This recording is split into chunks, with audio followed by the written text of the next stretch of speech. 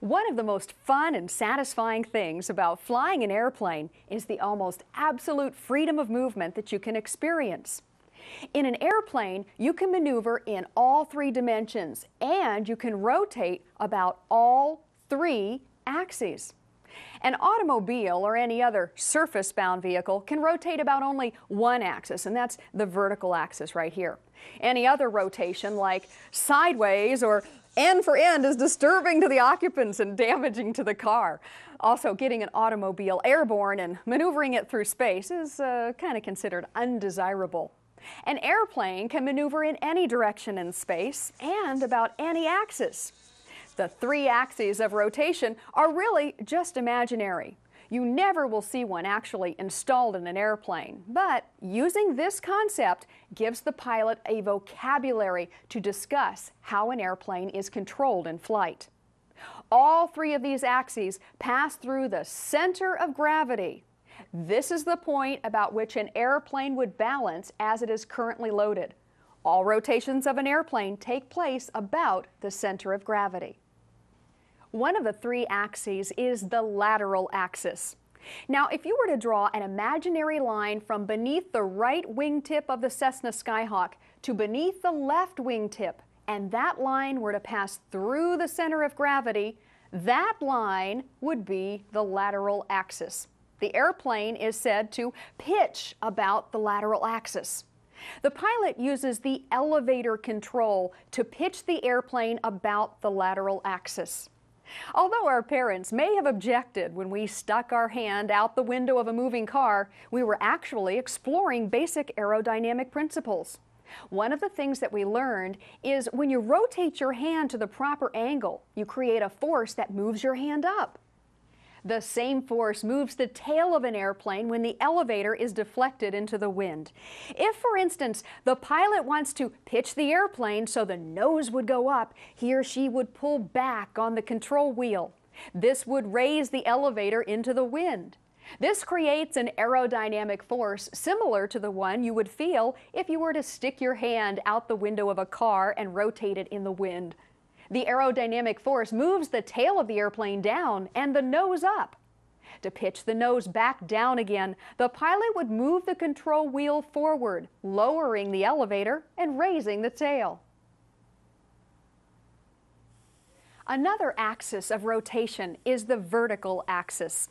Imagine a line from the ceiling of the airplane to the floor of the airplane that passes through the center of gravity. That line would be the vertical axis. Rotations about the vertical axis are referred to as yaw. The pilot uses the rudder to yaw an airplane about the vertical axis.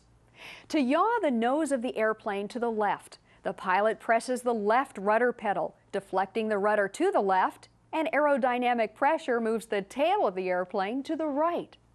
To yaw the nose of the airplane to the right, the pilot depresses the right rudder pedal, moving the rudder to the right and the tail to the left.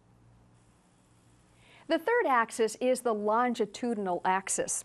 If you were to draw an imaginary line from the tail of the airplane to the nose of the airplane and have that line pass through the center of gravity, it would be the longitudinal axis.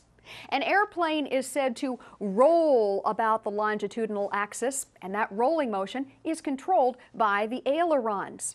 If, for instance, the pilot wants to roll the airplane to the left, he or she would rotate the control wheel in the airplane to the left.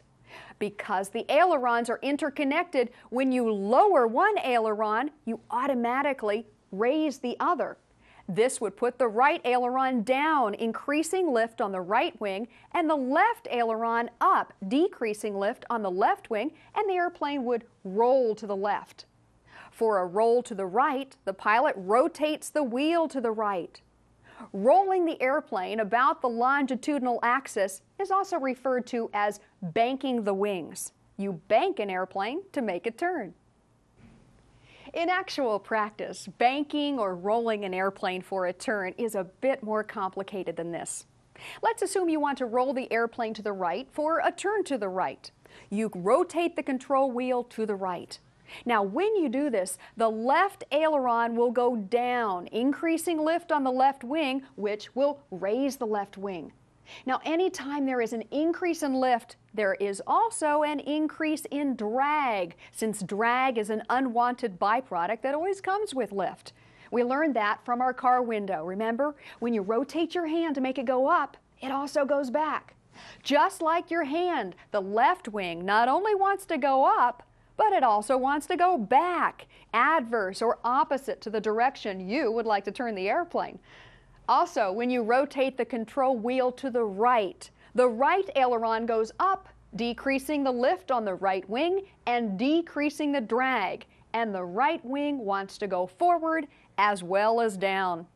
In other words, the airplane wants to yaw adverse to the direction you're attempting to turn it. This effect is called adverse yaw. In order to correct for adverse yaw, whenever you're rolling an airplane into or out of a bank, you use rudder.